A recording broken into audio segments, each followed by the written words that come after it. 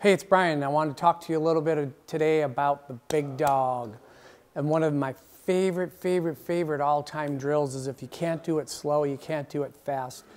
We have people that are practicing, and they're practicing hard, but they're practicing way too fast. So we want our practice to be super micro-focused, super hard, in a short time period. So one of my favorite drills is to do a tap drill.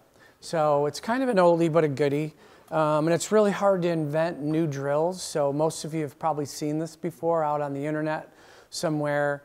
But basically what we do is we try to go through every move in our golf swing at a very slow pace. Now most people think that slow is this, you know, like 30% of your speed. Slow is that you actually want to feel every single twitch, every single move that your body makes. So my mentor taught me when we did tap drill that when you start to work with a club and you're doing a tap drill, it doesn't matter if the swing takes you 10 minutes and you hit one ball in a 10-minute period. What matters is that you get the club in the proper place and that you're making proper impact so that your body can materialize that and remember it so that you can do it when you get faster.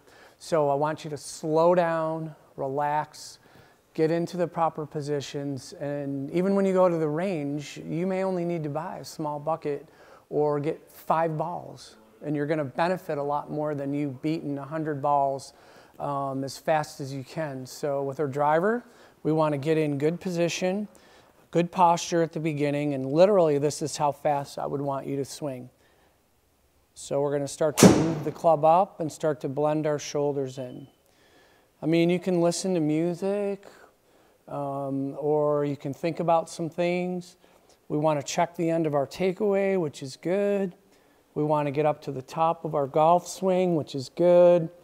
We want to relocate the golf ball, start to move down, check out where the handle of the club is moving, bring it back in, square the face, tap the shot, and then finish.